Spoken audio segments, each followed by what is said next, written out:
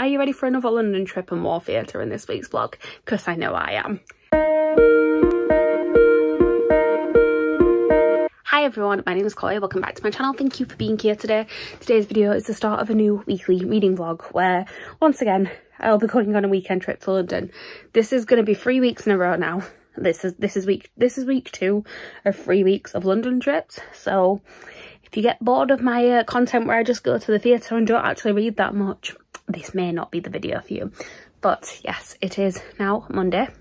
I am currently watching Wimbledon and getting very upset that I'm not in the queue trying to get tickets. Upset that I didn't queue this weekend because I really have thought about it. I could have queued on Saturday and booked today off work and gone to see Andy Murray on Centre Court, and it upsets me that I didn't do that. I love Wimbledon. For anyone who doesn't know, I'm a massive tennis fan, and I've been to Wimbledon 3 times now, and all through like queuing overnight and camping. And Andy Murray is my favourite player, and I have seen him play. Luckily, I saw him at the O2, the ATP Tour Finals, back in whatever year it was, 2018, I think it was the year that he was world #1.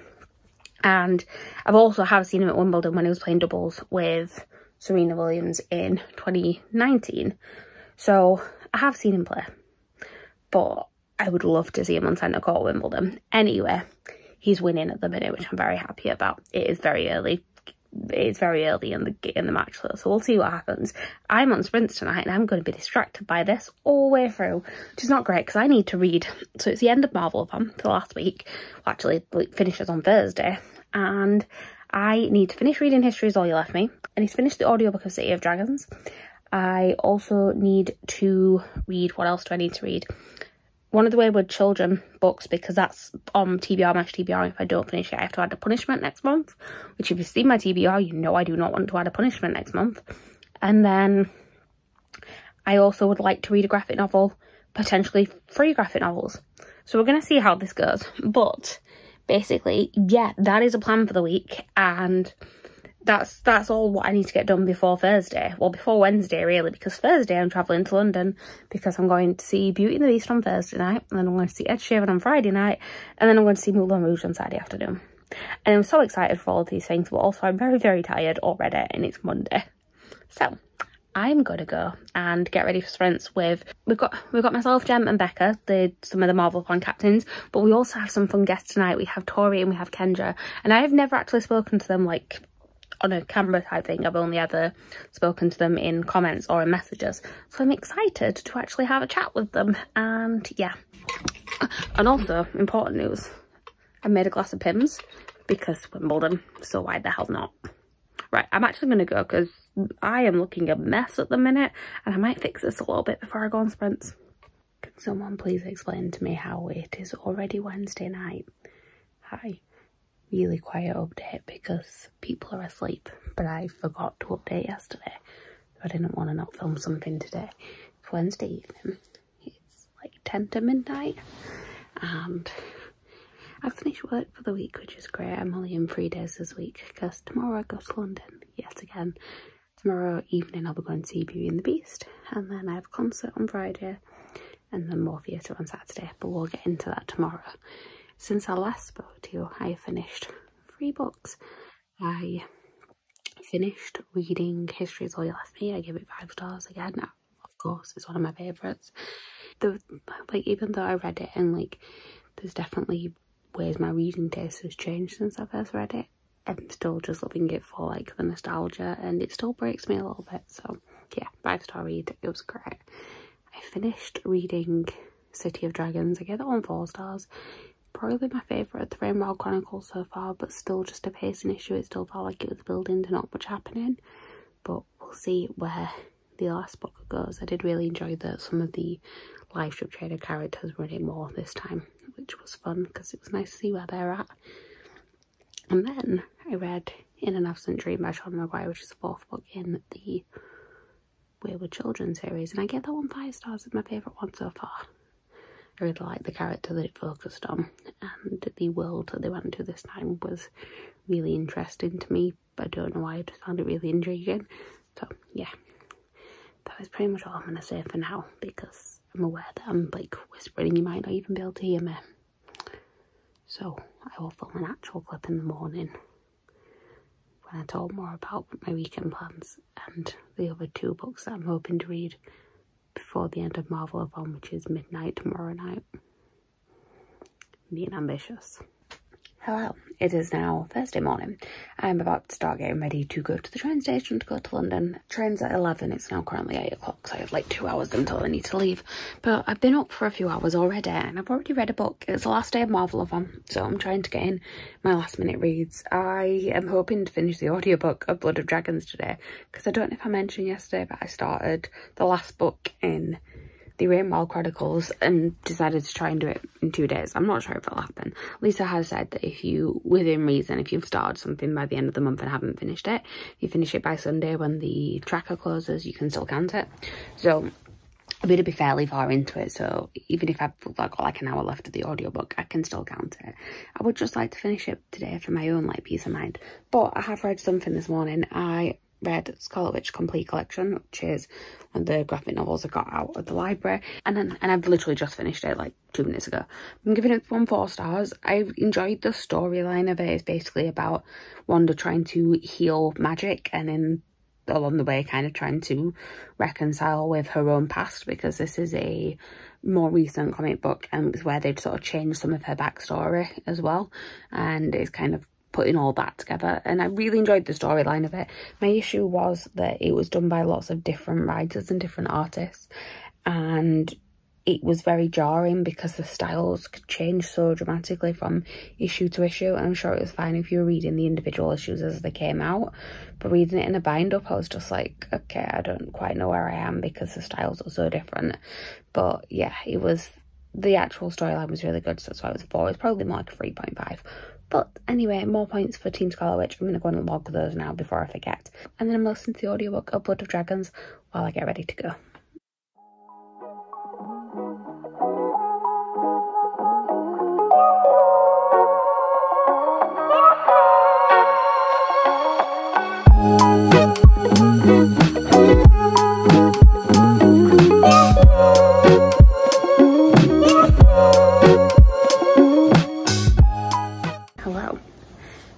I'm in the hotel room. I've just got back. I've been to see Beauty and the Beast. It was really good. I didn't realise I booked tickets for press night apparently. So we got in and there were actually like free souvenir brochures. Hit myself in the face. Free souvenir brochures on like every chair, which was fun. And it was a really good show. I've seen it before, but like years ago. And this is like a whole new production. It was different. A lot, like, it felt like more grown up, like the one I saw before. Kind of felt like what you would see at Disneyland with like the costumes. It was like the really big Disney style ones, whereas this was a little bit more like theatrical, and I really liked it. It was a very good performance. The actors playing Belle and the Beast were really good. So yeah, that's what we've been doing today. I have listened to a lot of the audiobook of Blood of Dragons. I was going to try and finish it today, but I'm probably not going to be able to get that done because I am too tired to read any more of it before I go to sleep. But Lisa has said that if you read it before Sunday when the thing closes, and it can still count for the readathon. So as long as I've done it by Sunday, and I'll probably be done tomorrow morning because I normally wake up early, and we'll just sit and listen to the audiobook. I only have about an hour left. So I'm going to go to sleep and I will catch you up tomorrow when I'm going to the Ed Sheeran concert. Bye.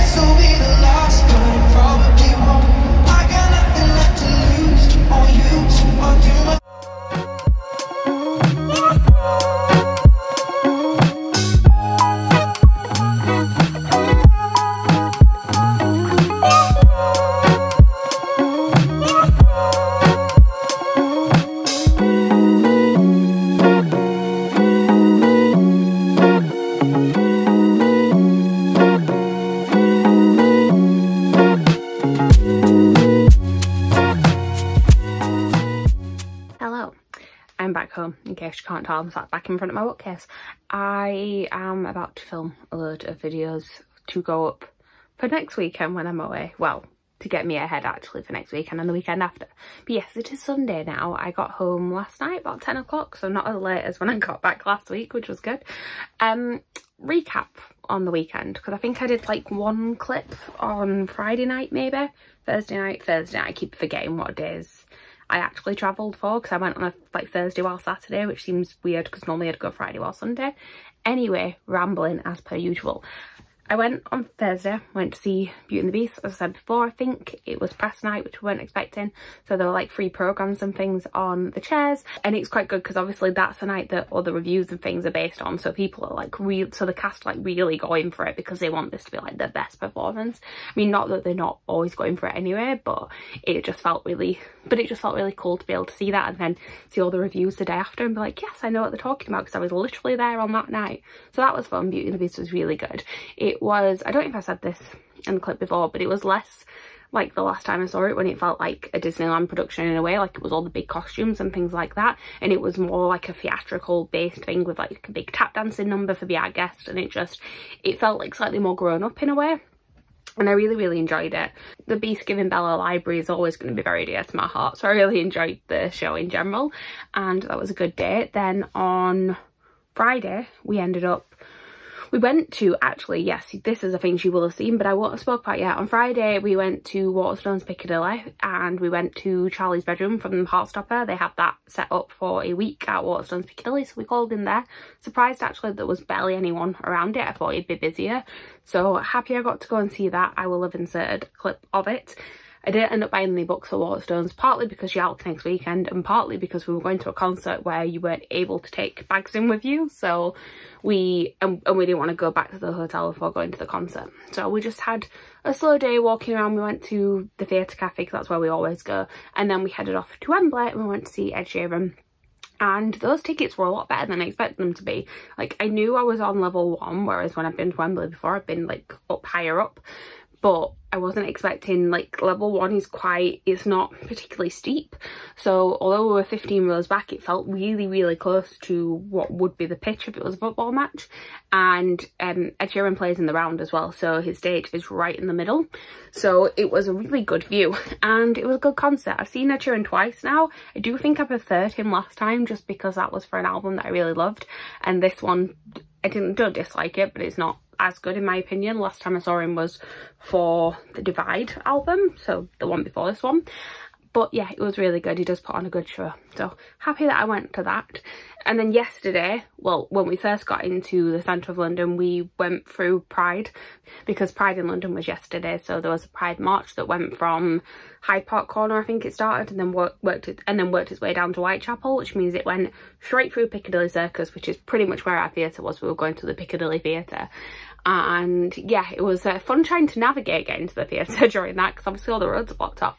But it was really good just to be there and sort of be in the atmosphere. We didn't see too much of the march or the parade part of it because we did need to get to the theatre, but it was just, like I said, a nice atmosphere to be in. Apart from the odd, every so often as you walk around, the odd groups of like protesters, if you want to call them that. It was basically just people shouting things from the Bible at people and telling them that they were living in sin, which was not needed at all. And I'm sure many of you have actually probably seen the clip of the Heartstopper cast dancing in front of some of these protesters and flipping them off, and yeah, that was the energy that was needed for those people, definitely. Because like we were walking into the tube at Oxford Circus to get back to the train station afterwards, and there's literally this woman just stood at the top of the stairs shouting at people and telling them they're living in sin. I'm like, why are you here? Why can't you just let people be happy? But anyway, then we went to see Moulin Rouge, which we were originally supposed to see in January. I have seen it by myself, but I was originally supposed to be going with my mum. Well, actually, originally supposed to be going to see it back in 2020 for my 30th birthday. We were supposed to be going to Broadway, and I am still very deeply disappointed that I didn't go to see it on Broadway, because I love the Broadway cast, the original Broadway cast, so much. And now I will never get to see them because they've all left, because all the original cast have left now.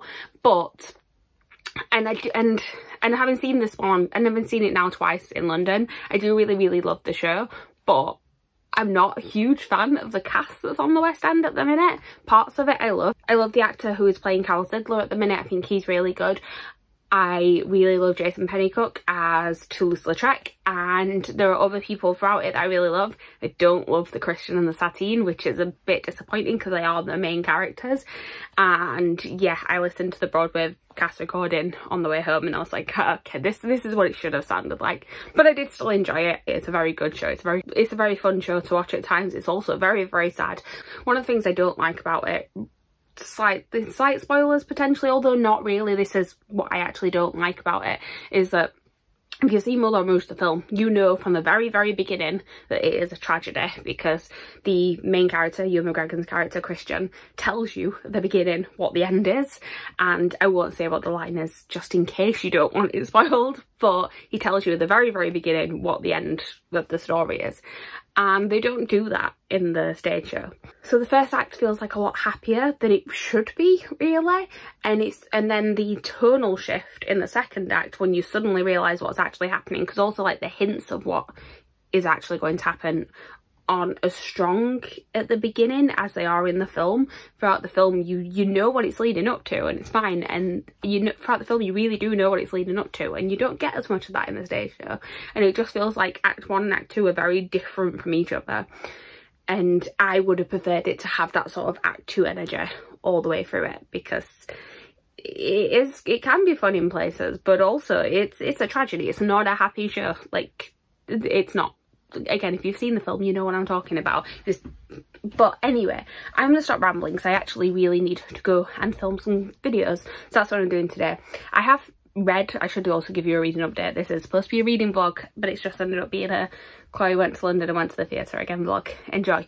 But no, I finished reading Blood of Dragons, what it's called. Blood of Dragon, the last one in the Rainbow Chronicles. So I'm now up to the last Fitz trilogy in the so I'm now up to the last Fitz trilogy in the Realm of the Elderlings, and I don't think I'm prepared for it, but I'm very glad that I've sort of got to that point, because I really wanted to read 2 of the Rainbow books this month, and I have done now. And I listened to the audiobook. It's still not my favourite series in the Realm of the Elderlings at all. I liked the ending in a way, but then it was also very, very rushed. I feel like it's an important setup for like where the world is going to be at for the last Fitz trilogy, but I didn't care about the characters. And at the very, very end of it, well, actually throughout it, you've had more and more of the live ship traders characters coming into it, and I liked those parts of it, because you got like a couple of them came into it earlier on, and then another character from it came into it like in the last book, and then he's had a bigger part in this book. And then at the very, very end of it, you had like a cameo from 2 of the characters that I absolutely adore from the live ships, and I'm just like, why couldn't we have just had like another series about those characters and then like just showing you a little bit of the other people, as opposed to it being like about this other group and then just a little bit of them? Because like Fimara, the main character essentially, because it is really her story, I just don't care. Like I honestly didn't really care what was going off with her, whereas when the live ship people weren't there, I'm like, yes, I like you. Anyway, I finished it now. We're ready to move back to Fitz. We all know that I love Fitz, although there is another perspective, I believe, in this last Fitz trilogy. I'm not sure who it is. I have a feeling of who it might be, but then also probably not, because I don't think that character would do particularly well having something from their perspective. There is another theory. I have 2 theories basically on who it could be. There's 2 directions it could go in, but we will see, because everything I've seen of it just says that there is another perspective. No one's ever said who it is, so we will see how it goes. I'm hopefully going to be starting that next month. It's not on my official TBR, but I probably will be reading it. Right, I'm going to go because I need to film my wrap up, I need to film my haul, and then I need to film the mid-year book freak out tag, because we are now actually in the second half of the year. All these people putting it up in June, you're a little bit early. 6 months into the year is the end of June. So I'm going to film it now that I have actually got half a year of reading behind me. Right, I'll probably catch you guys up later. I am planning on, I haven't read anything in July yet, because I'm counting Blood of Dragons as June, because I finished the vast majority of it in June, and then I've just finished the audiobook this morning. So I need to start with some July reads, because my TBR is scary this month. Right, I'm actually going to go. I'll talk to you guys in a bit. Oh good god, that filming took a lot longer than I thought it would. Hi, it is still Sunday. I am still sat here in front of my bookshelves. It's been about 3 hours since I last spoke to you. I had 3 videos to film. I was like confident I would do that in an hour and a half. I am now sat in a room that is filled with books that I need to tidy, and I need to start getting my books ready for Yalk next week because why did I think it was a good idea to do like 3 weekends back to back? I mean, I didn't plan it, in all fairness. I don't know if I've actually said this. I may have done it in a previous video, but basically I went away last weekend to a concert that had been rescheduled since 2020. It was supposed to happen in 2020, then 2021, and now obviously eventually happened in 2022. And then while I was down there, I made a weekend of it and went to see shows, which I didn't really need to do, but it's me.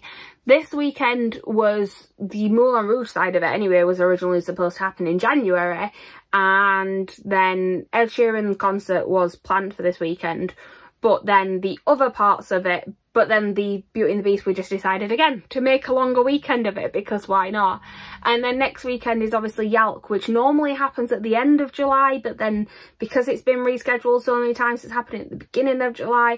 And I just didn't think through that all these weekends were going to coincide when I booked them all. And now I'm a little bit stressed because I needed to pre-film these videos so that I still have something lined up for you guys while I'm not here. Luckily now though, I am set up until the weekend after Yalk, so should be okay. I just need to do one more video for July and then I'm done, but I'm going to do that the weekend after Yalk.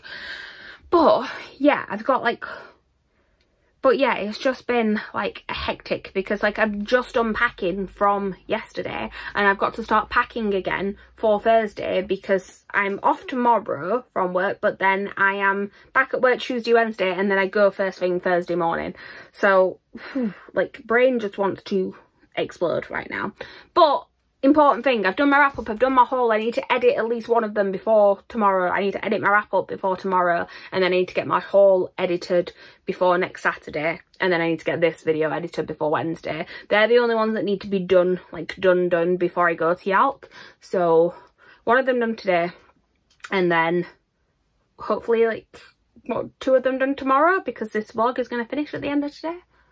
I'm just like using you guys to talk through my planning yes again. Anyway, I'm actually going to tidy up because yeah, there are literally like, let me just take you off of the tripod and just show you these stacks of books that are behind the camera. So yeah, that's what I'm going to go and do. I'm going to go tidy, and then I'm finally going to actually like go downstairs and see my dog because I have been abandoning the family today to sit upstairs and film. I'll chat to you guys in a bit. Hopefully I'll have read something. We'll see. It's a possibility, but we never know if it'll actually happen. Hello. Quick little clip to say that it's now Monday and I forgot to end this vlog yesterday because of course I did. I was going to read last night and I just didn't because I was tired. So no reading has really been done yet in July so far. So this vlog was basically just the end of MARVELATHON.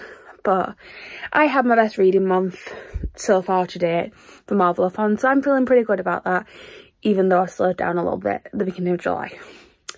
I don't think I really have much else to say, to be honest.